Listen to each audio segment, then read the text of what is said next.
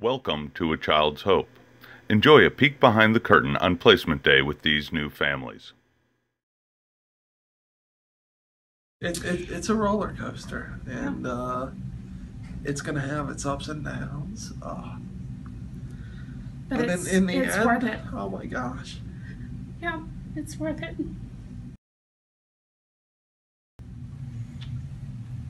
It just looks like the four of you are just meant to be. That's kind of how it feels. Just natural. Yeah, we've had a journey getting here. They've had a journey getting here. So we all came together at the right time, at the right place. Hey, Chris and Sarah. It's so great to see you guys. And you're Sophia. You're the big sister, aren't you? That's right. Yeah. Okay, now who's your mommy holding?